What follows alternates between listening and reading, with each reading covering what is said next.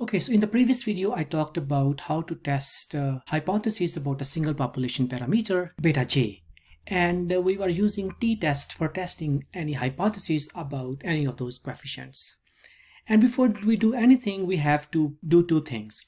First, we have to set up our null and alternative hypotheses in order to test those hypotheses. The next one is we have to set a rule of rejection using this alpha, which is the probability of rejecting H0 when it is true. After we have that, based on these, we can have a critical t-values, and then we can calculate our t-values from the beta coefficients and compare those with the critical value of the t-value that we will get from our rejection rule. And anytime our calculated value it is greater than the critical value, we will reject the null hypothesis. Okay, so here's an example, and in this example I'm using wage data set. We are interested in knowing whether experience has any impact on wages after controlling for education and tenure. The first thing we need to do here is we have to set up our hypotheses. So our H0 here is that return to experience that the beta of experience is 0. And we will test this against our null hypothesis is that no, actually beta of experience, it is positive. So that's the first step. In the second step, we will pick an alpha, that is the level of significance, and get critical value of our rejection rule. So we are essentially setting up a rejection rule here. We are picking alpha equals 5% or 0.05. So based on this, we're going to pick a critical value of t-test. Let's call this C. This critical value based on alpha equals 0.05, and you can get this critical value based on two arguments. The first is again alpha, that is our level of significance, and the degrees of freedom. And we know our degrees of freedom is 522.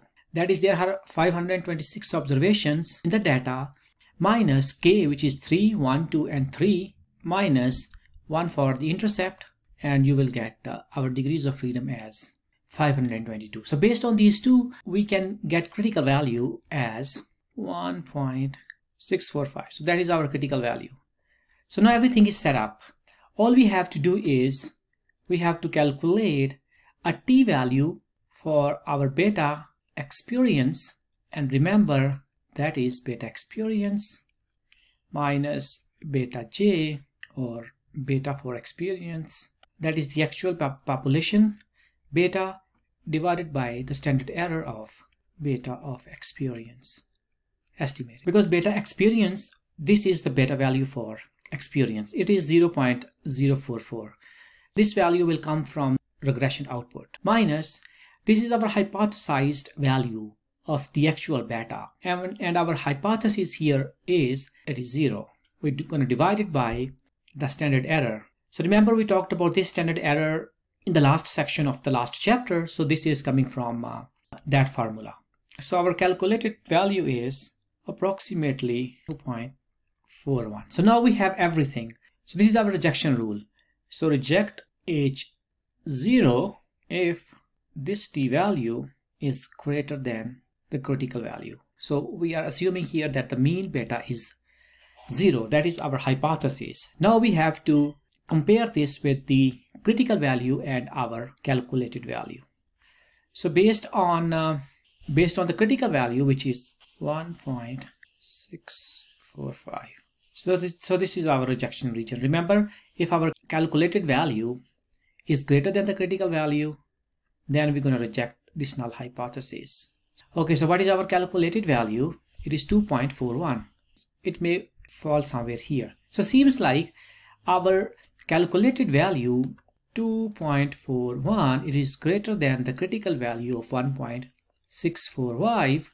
So we're going to reject H0. And what was our H0? Our H0 was that experience has no impact on wages. We're going to reject that hypothesis, and we're going to conclude that experience has positive impact on wages. So right, that was our alternative hypothesis.